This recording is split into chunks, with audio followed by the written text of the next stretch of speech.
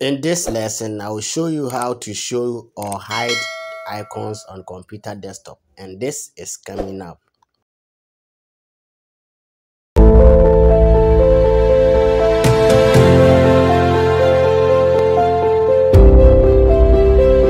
So first step, let's show our icons. Now you could see that our icons on the screen has been hidden. So let's try to show it off. Now, so the first thing that we are going to do is we will right click on our computer mouse, then we select view, and the last thing that we have to do is to click on show desktop icons where the arrow is indicating. Okay, so now these are the icons that was being hid. Yeah, so let's try the process again. We are now going to hide it. The same process.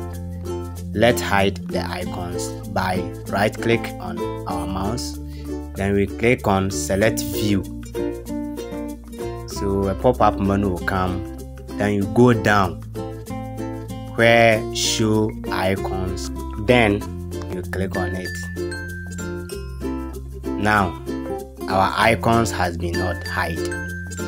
Let's show the icons one more time. Right click, then you select view, you click on show icons on the pop-up menu, and the icons will just come automatic.